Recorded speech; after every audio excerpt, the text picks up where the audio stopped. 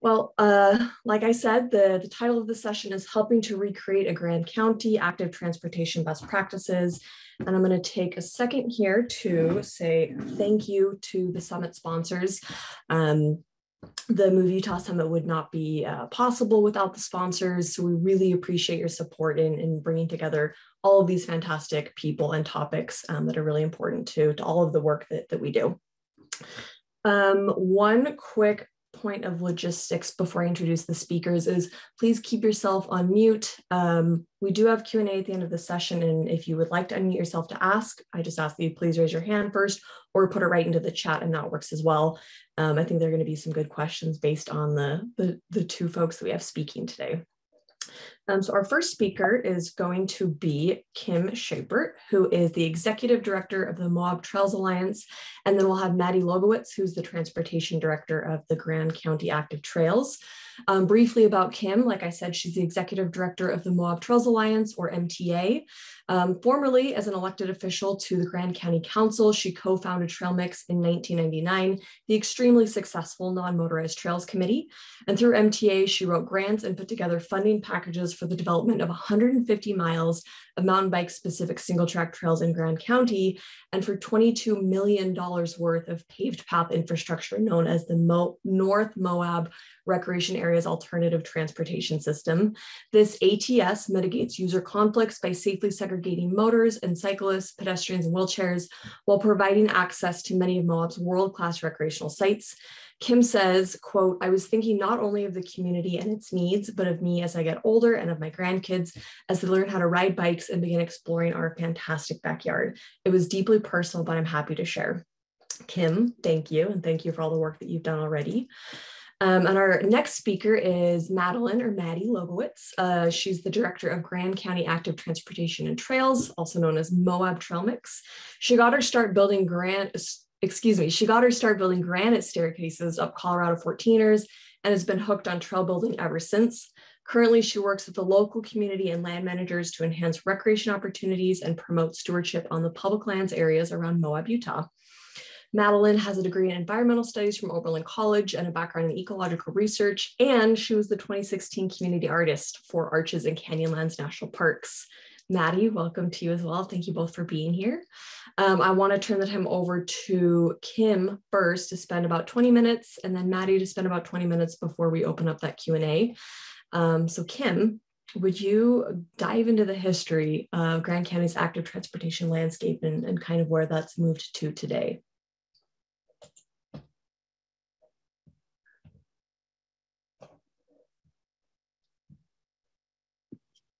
Okay, can you hear me out there? So, can you hear me okay? Yep. Okay, great. Okay, as she said, I'm Kim Schappert. I've lived in Moab for 35 years. During that time, you can imagine we have seen lots of changes. Not everybody thinks that they're probably for the best, and a lot of us think that we've done a lot of really good things. The stuff I am proudest about is the non-motorized trails revolution that started back in 1999. So I'm going to tell you about that. So there I was, a newly elected county official, trying to figure out how I was going to make my mark in the world. And my council members decided that they wanted to start a committee for motors, for the Jeepers, and they wanted to figure out how to clean up the spaghetti system of roads on the backcountry map that they were all using. And I thought, well, if they're going to do that for the motor people, why don't we do a trail for the non-motorized people? And so I asked my fellow council members if they'd support that, and they said, well, sure, why not? And so I called the city, and I was an elected official in Grand County Council. So I called the city, and their city planner was David Olson. And I said, what do you think about starting a non-motorized trail committee? And he goes, that's a great idea. So we had the city on board, and we had our first meeting in December of 1999. So back then, nobody really had much of a plan, and we were thinking mostly of dirt, but we also decided to expand our horizons, and maybe some people would have some other ideas. So we called in the BLM, and they showed up at our first meeting also. And the one other trail committee that we knew about was Trails 2000 in Colorado. They came to our meeting and handed us a $100 check. So then we knew we were on the road to success. So we came up with our name, Trail Mix, because it was a mix of hikers and bikers and horses. We started developing really strong partnerships, and BLM was key. Most of the land in Grand County is BLM lands. They helped us come up with new ideas. They helped us with backup cost share agreements that helped fund some early trail mix stuff. And we, in our meetings, we sat and we brainstormed projects. And some of the projects we came up with back in the day in 2000 were a path along Highway 128, which follows the Colorado River through Grand County. And we had a gentleman that joined our group. He was actually the president of the airport board, Bob Dalla, and he was an engineer. So he gave us some free help and gave us an estimate, worked up a whole estimate for that pathway of $5 million back in 2000. Well, by the time it got built, it was way more than that, but it was a start. We also came up with the idea of a 191 underpass. UDOT was going to widen the highway from the 2-lane road that it used to be, and they were going to make it into the road, the 4 lanes that it is right now. And they were having a scoping meeting. So they invited the public, and we went to the meeting and we said, what about if you're going to be building a highway like that, we're not going to be able to get across it on our bicycles to go ride Gemini bridges. What about putting an underpass under the road? And Bevan Wilson was the head of the Transportation Commission back then. And he looked at me and I looked at him, and we both kind of went, And the next thing you know, there we had, in 2004, we ended up opening our first project. And it wouldn't have happened without UDOT. We also came up with the idea of a river bridge across the Colorado River. Even back then, we could tell that the traffic on Highway 191 was not going to decrease. That was a North American Free Trade Agreement route. And so truck traffic was going to just build and build over time. So we thought, why don't we build a bridge across the Colorado River for bicycles and pedestrians? Well, that was a big pie in the sky idea, but we put it down on our list. And so this is around, now we're into 2000, 2001, and we realized that people are starting to take us seriously.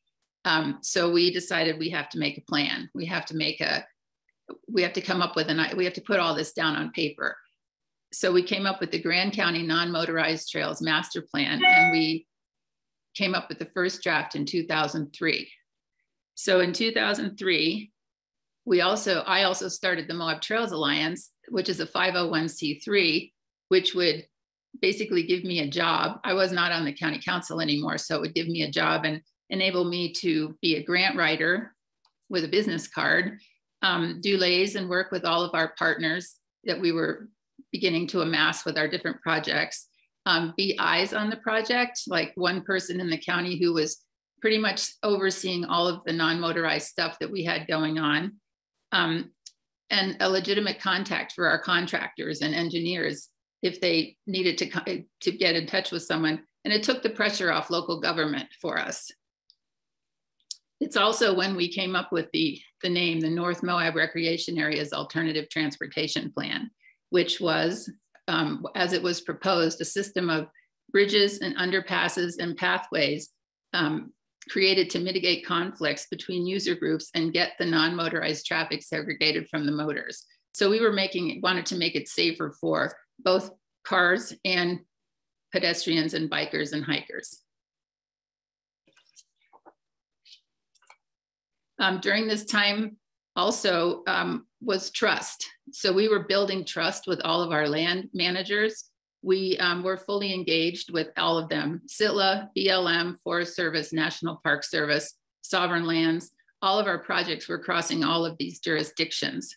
So we had full engagement with all of the local officials. We had Horrocks engineers on our side. They were the engineer of record for the county, and I could always call them and say, I need an estimate for this project, or what do you think about that project? And they were always there for us, and they would respond immediately. UDOT was our biggest player, of course. And they were, they got on board pretty hard and fast. And I have to say, none of what we did in Grand County would have been able to happen without them being supportive of our ideas. During this time, the dirt trail work was also going on. The non-motorized trail work was beginning to really happen. BLM was really strong in that. I got a call from our recreation branch chief one day, and he said, well, Kim, I have this route that I penciled in on a map. Do you want to go out and see if it'll go? And I said, well, sure, let's go. And so we took off, and we spent all day out in the Klondike Bluffs area, and we followed little tracks and roads and indentations in the terrain. And we ended up putting together the most incredible bike ride, which it's still there today, and it's called Baby Steps. And the reason it's called Baby Steps is because it was our first project that we were able to do with the BLM. And that was a huge trust builder, because not only did we get to plan it together, then we got to build it together. And we brought in the IMBA Trail Care crew to help us build it. And so they could see then that our intentions were good, our follow through was excellent, and the work that we did was as good as they would ever dream of. So we had a great relationship with them. And meanwhile, all this is going on, we're having meeting after meeting after meeting for the bridge and the pathway project that seemed to basically just interminable process. And that's about expectations, because I'm not a very patient person, I guess, but when I think about the projects that we worked on back in the day, all I could think of is, this is taking forever. It's never going to happen. And we'd have a setback, and I'd be, okay, I guess it's done. And then I'd be like, no, it's not done. And we'd keep going, and we'd keep pulling through. And so finally in 2008, we were able to have the grand opening for our bridge across the Colorado River. And it was a great party. The Lions Club put on a pancake breakfast. We had music, we had dignitaries, we had the ribbon cutting, and it was a very emotional time for a lot of us to be able to actually have that event happen. And it basically spurred a lot of other projects to get going faster. And so what happened, that bridge opened in 2008. Then after that, in 2010, we were able to open up the Moab Canyon Path, which linked the bridge to the North Moab recreation areas. And it was, for a while, the bridge had been sort of a little bit of a joke of, it's the bridge to nowhere, because it hadn't been linked anywhere. So it took us 2 years before we actually had it linked to go up the Moab Canyon, and another section opened also up the River Road, the beginning piece of the Moab Path. In 2012, we opened up the pathway from Moab to the bridge.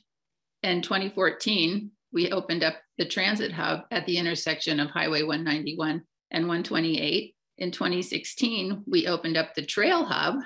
And in 2020, we had the Arches pathway open that connected the Moab Canyon Path into the visitor center.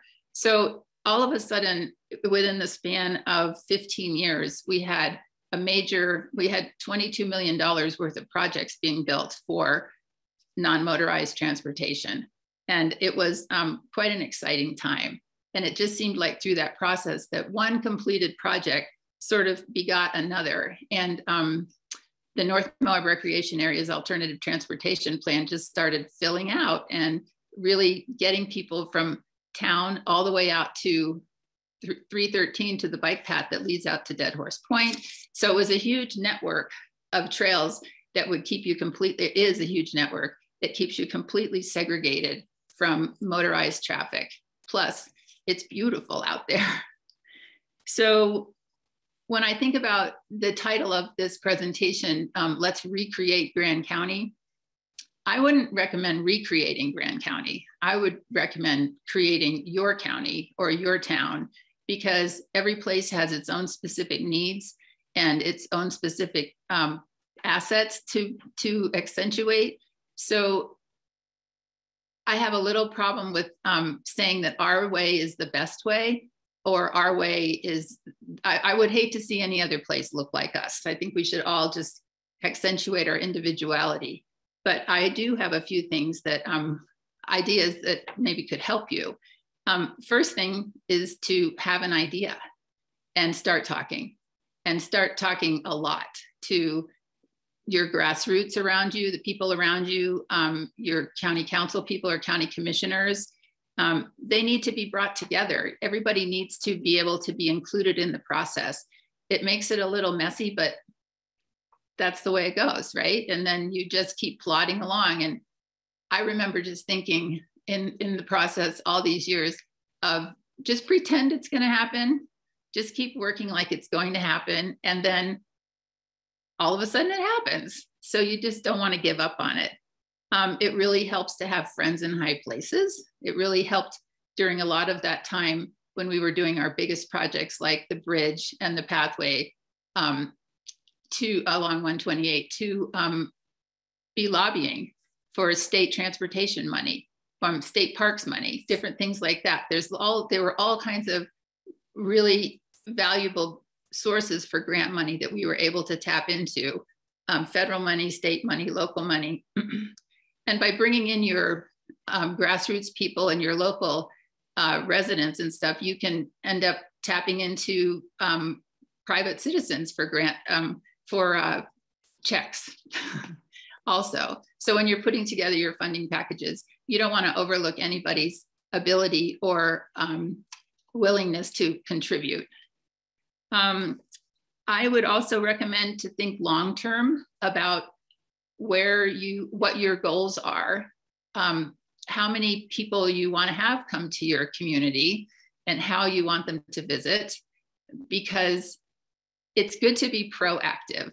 You don't want to be behind the 8 ball, like we were in Moab for about 10 minutes.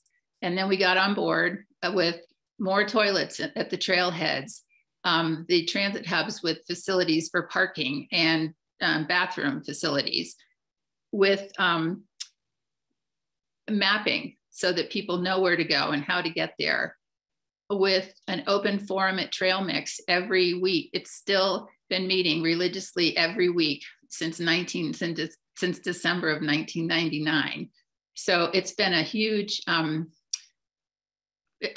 focus for people to be able to bring their energies to those meetings and deal with different issues as they come up. And I'm sure Maddie will talk about those when she starts on the current state of affairs in Moab.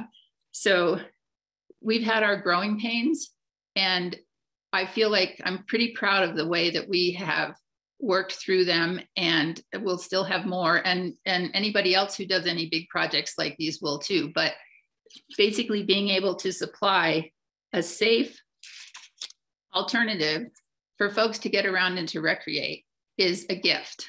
And if you're going to invite people to your community, you need to give them a place where they can safely do the activities that you're inviting them to enjoy.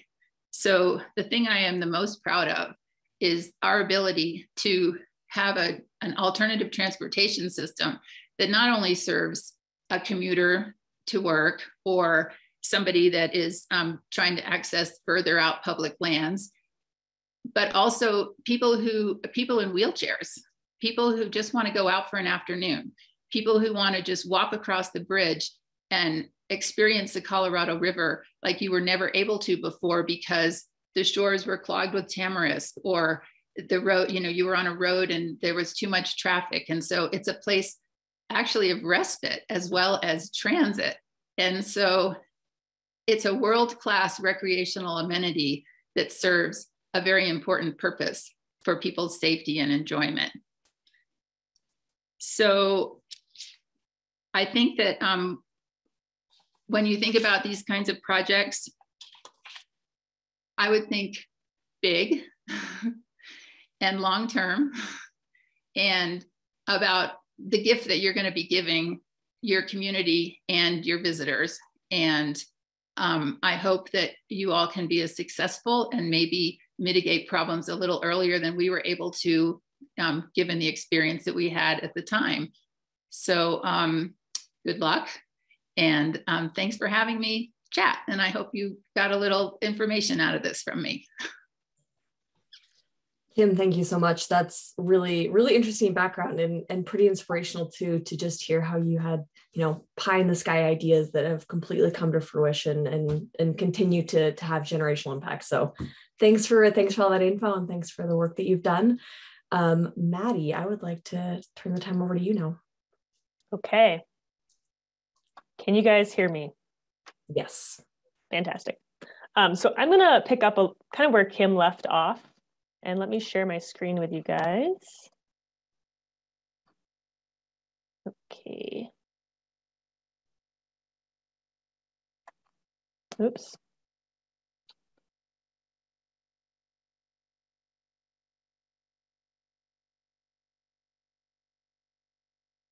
There we go. Okay. So I started with Grand County Active Transportation and Trails, which is kind of the new morph of TrailMix, which we'll talk about in a second, in 2016. And so I'm going to really focus on the dirt trails, the dirt trail network. And when I entered the organization, so Kim and all the folks involved early in TrailMix were kind of the pioneers bringing in the non-motorized network. And by the time I arrived, a lot of things had already been put in place. So we're going to talk a little bit about the transition from the committee model and nonprofit model to the to part of the county.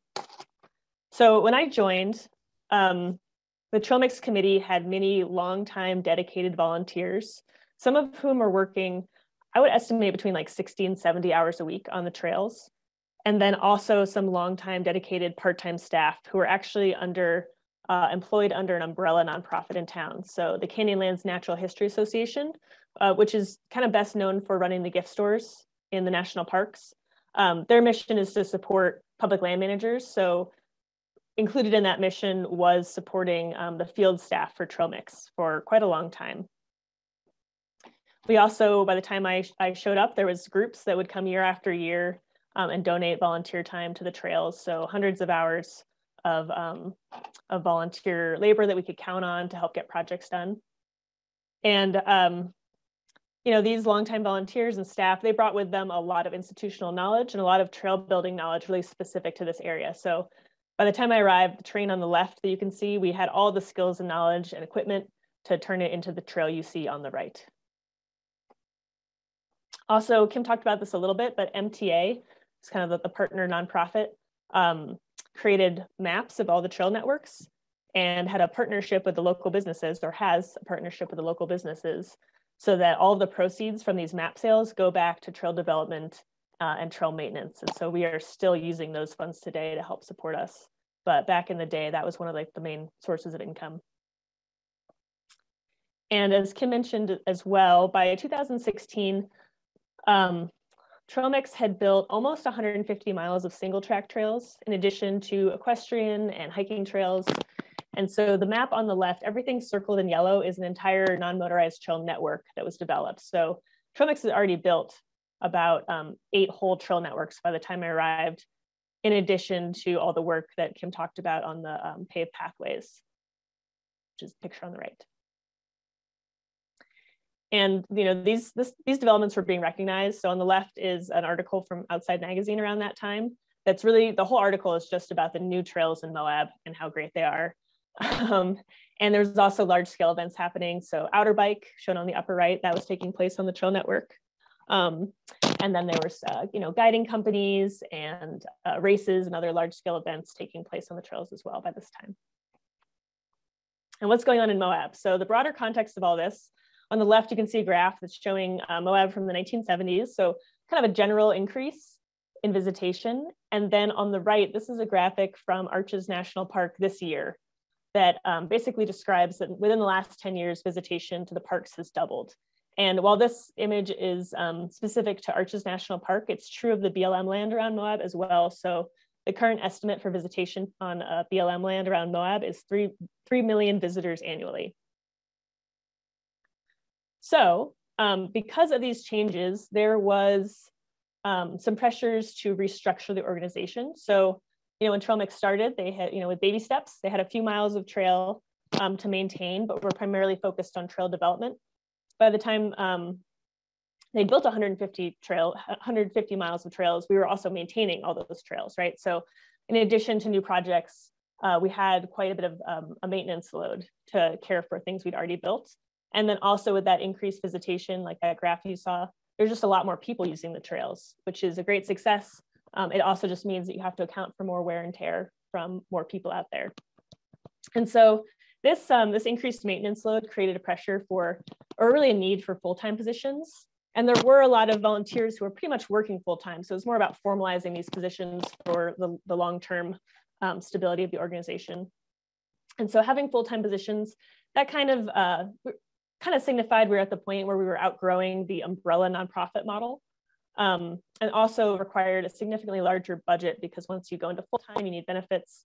And also, up until this point, the field staff were using their personal vehicles and their own workspace and yard space and storage for all of the materials. And so, for example, when I joined, my predecessor had a big truck. I have a Subaru.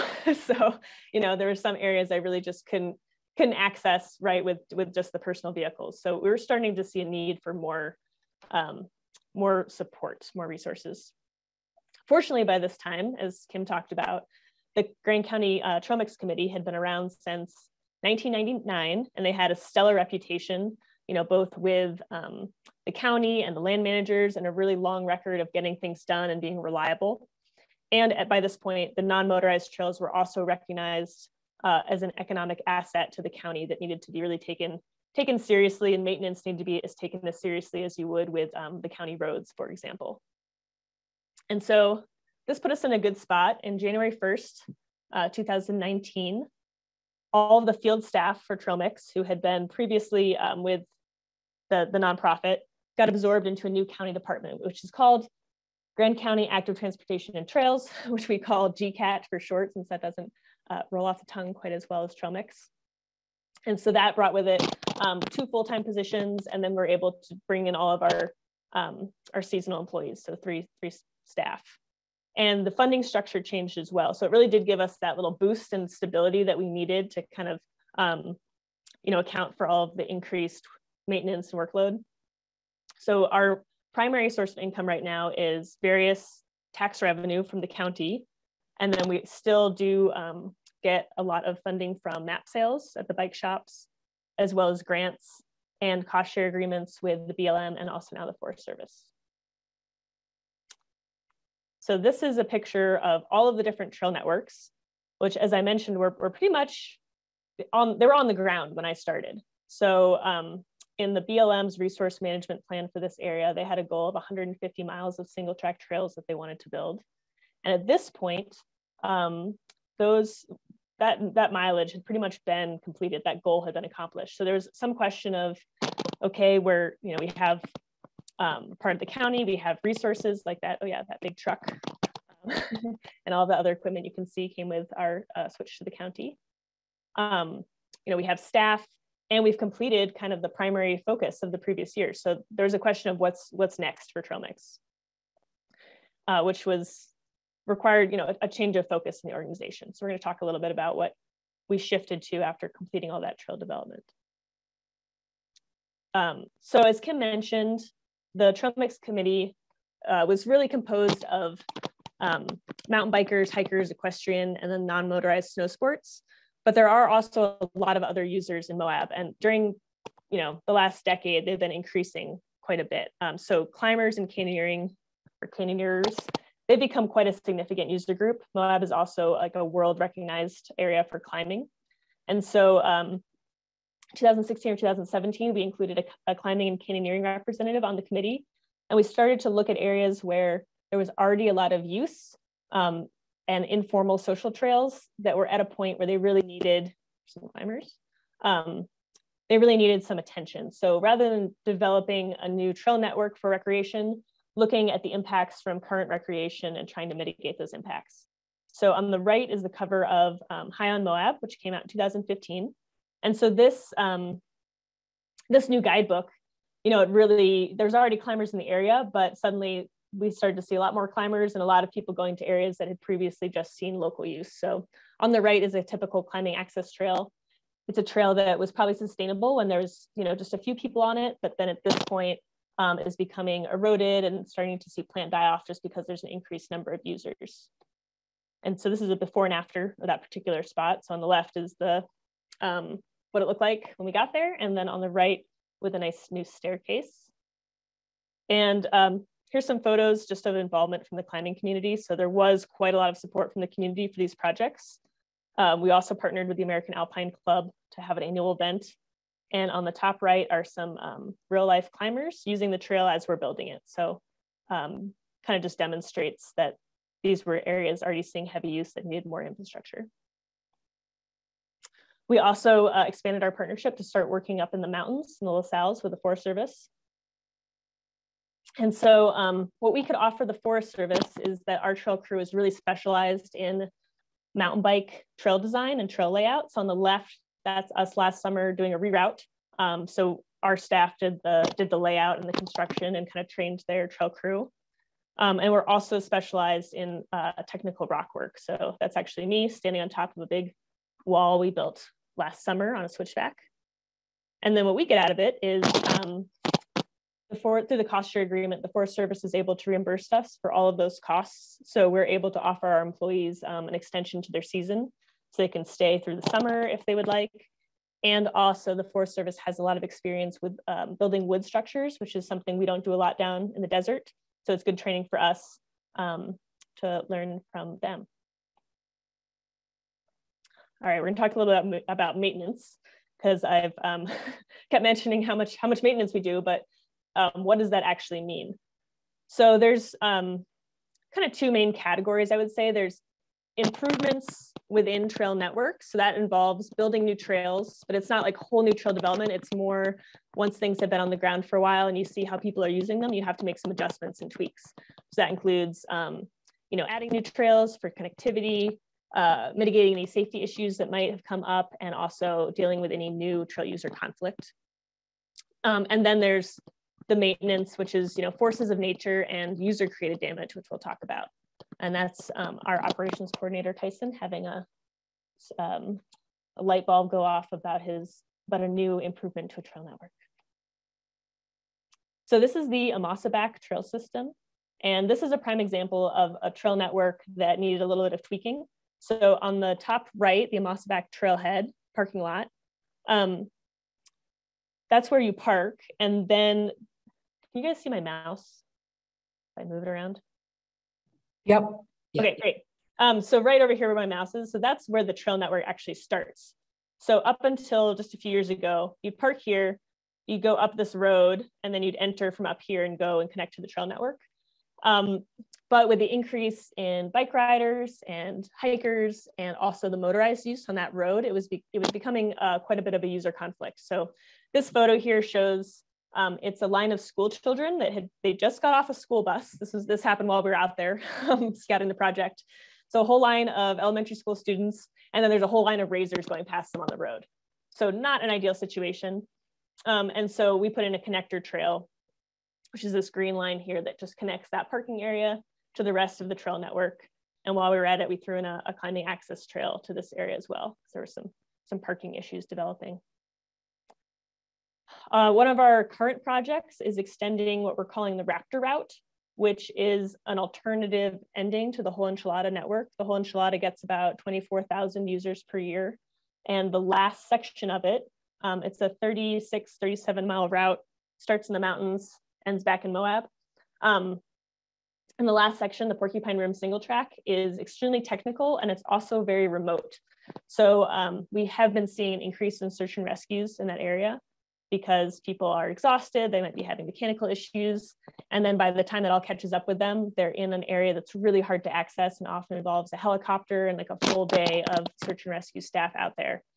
So the goal of this project was when people get to this point here, when they can decide if they're gonna take the really challenging but really famous, beautiful single track, or they're going to take the Sand Flats Road down to town. We wanted to give people another option so that they could take a single track route, separated from traffic, still beautiful, but a bit more moderate, and then also has a lot better access, both for search and rescue to get to people, and then also for people to get out to the road if they need to. So this is called the Raptor Route. It's in purple. And these are the sections we've constructed. This fall, we're connecting these two sections and actually extending this trail down a bit lower. And just because it's sort of a, you know, I guess you'd call it a connector trail, doesn't mean it's not a world-class trail. So here's a picture of it. It's quite beautiful. Okay, so maintenance. So there's a few kinds of maintenance we do. Routine maintenance is, you know, what we would call, you know, just the work of gravity and water over time. So what you're seeing here on the before and after, that's a lot of what we're doing out there in the trails, just to keep them in good shape. But it can also, in our area, involve quite a bit of heavy duty maintenance.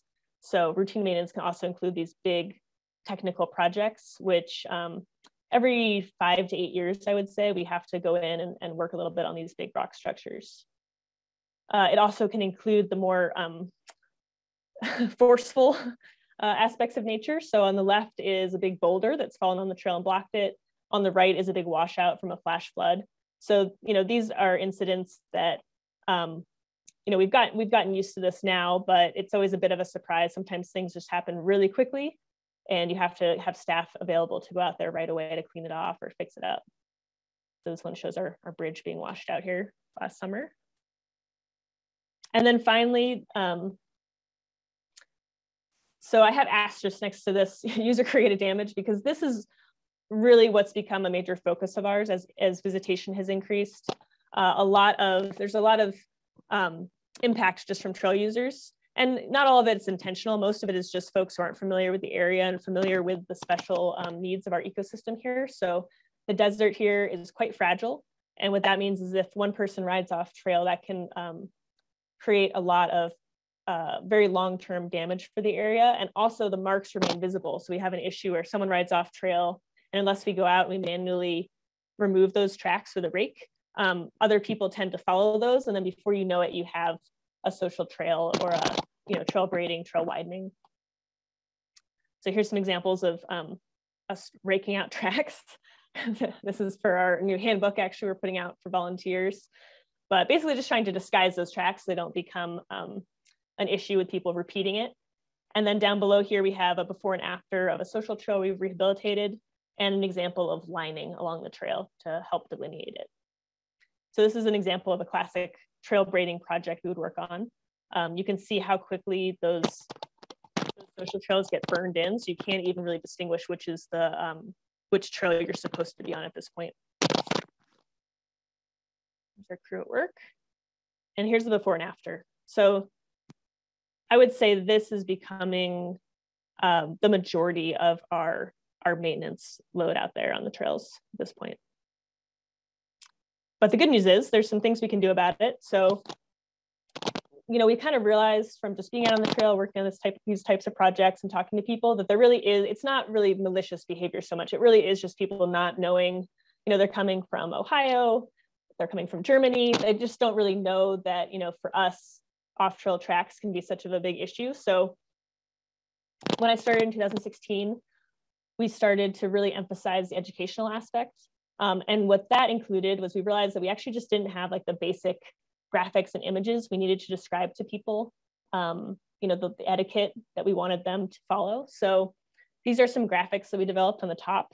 And then below, this one's for hiking, but this shows a little demonstration of what it looks like when trails start to braid and widen.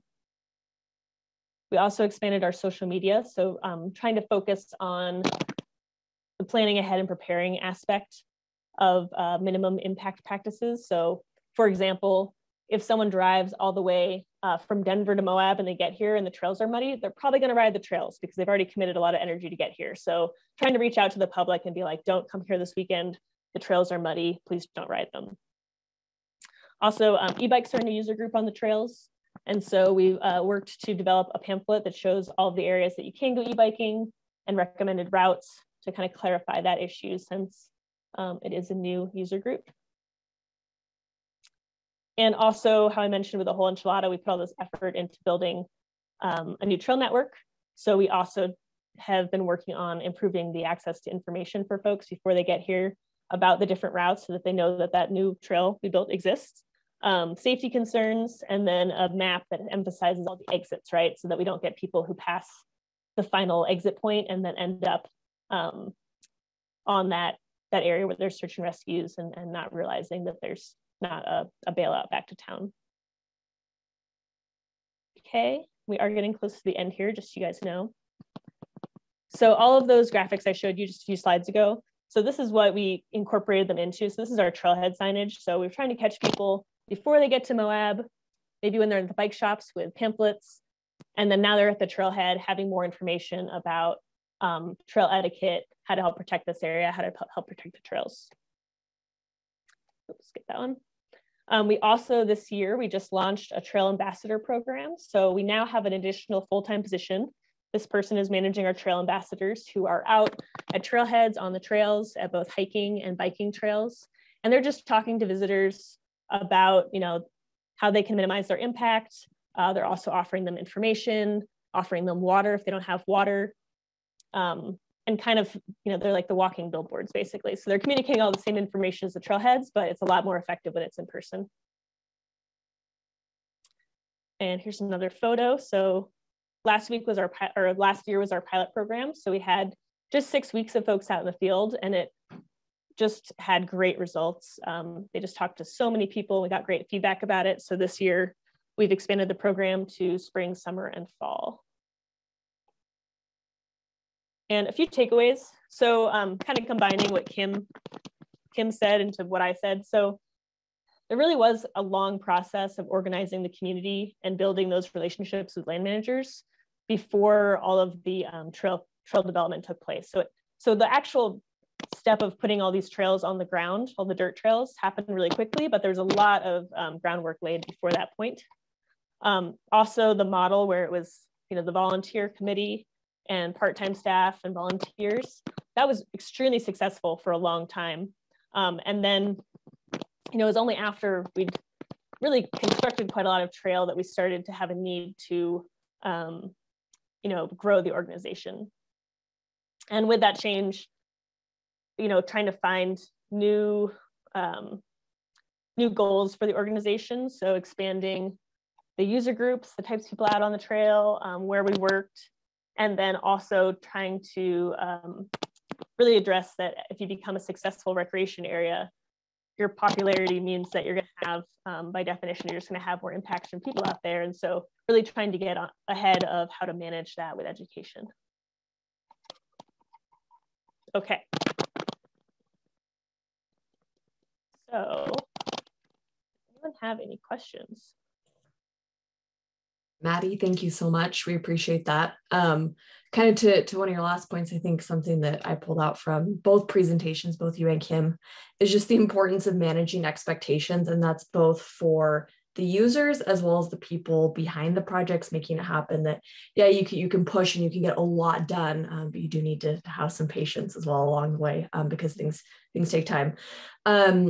So let's go ahead. If you have questions that you want to put in the chat, please feel free to put them in the chat. And if you'd rather just verbalize your question, just please raise your hand, so we can make sure we don't have people talking over each other. But let's open it up to questions to these two experts.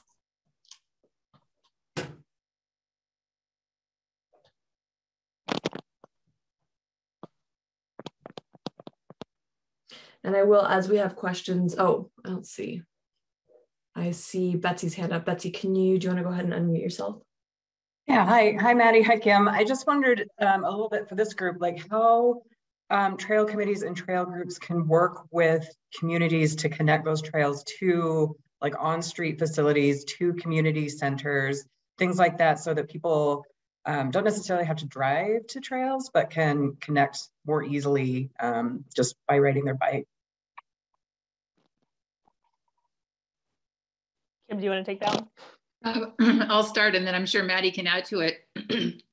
Well, that is one thing that we have done in Moab, is connecting people to the North Moab recreation areas. So if you are a strong rider, you can ride from town out to a lot of our trails. If you're not, I think our community is trying to figure out a shuttle service, different types of shuttle services.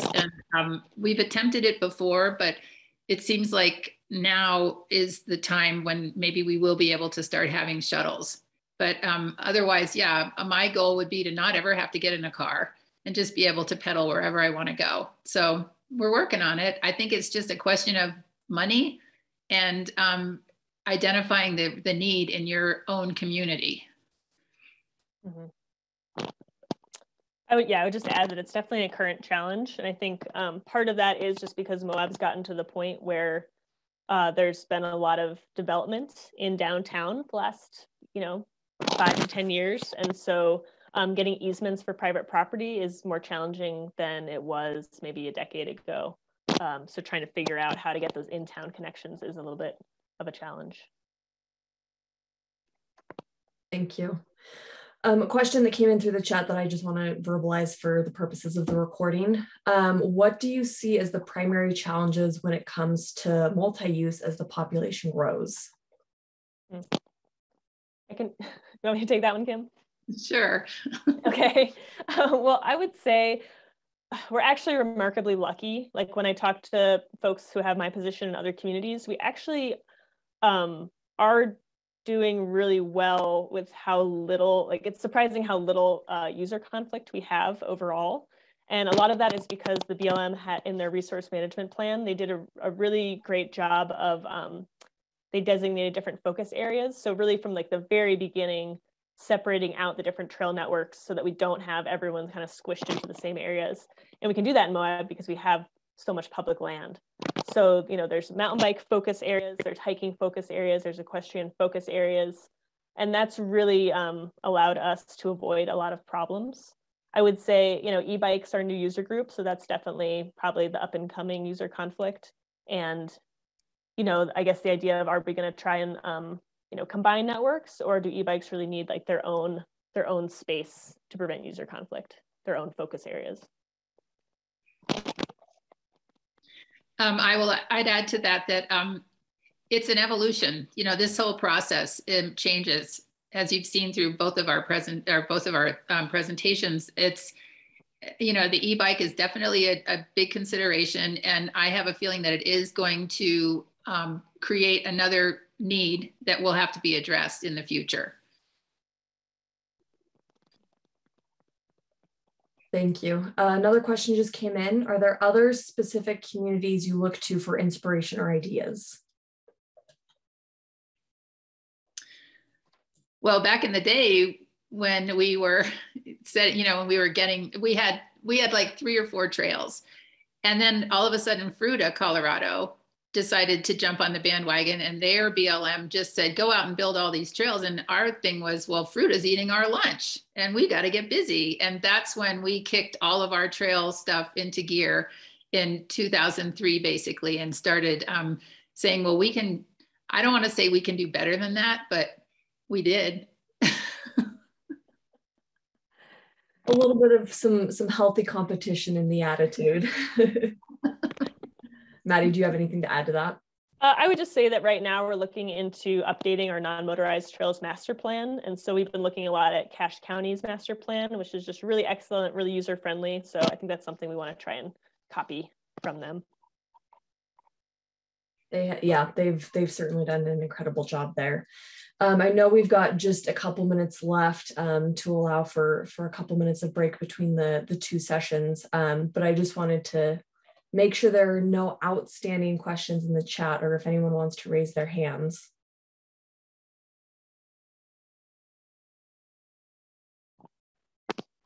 And something, if anyone does have any other questions, feel free to put them in, but something I would just like to highlight, I think that came through in both of your presentations, is just that I thought was super interesting, is realizing the sustainability, not just for like the trails itself and working on the maintenance of them, whether it's, a simple reroute to, there was a natural disaster, we have to get out and fix this immediately, to educating users and trying to get ahead of some of those maintenance issues that might not need to occur.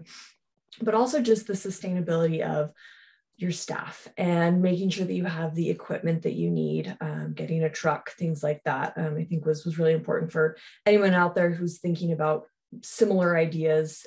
Just, I guess, like Kim said earlier, think long-term and with that sustainability.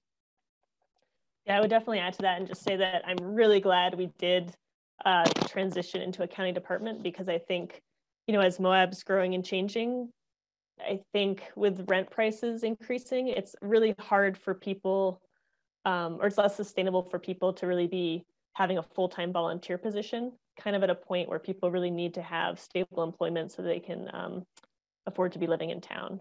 So we were just ahead of the curve, I feel like, and got our full-time positions in and stabilized everything. So we're not having any issues with retaining staff. Yeah, very important to note. Okay, I'm not seeing any other questions come in, but I do know between sessions we're trying to give a few minutes of a break for people joining. So with that, Heidi, I will go ahead and turn it back to you unless we have any final words from our presenters.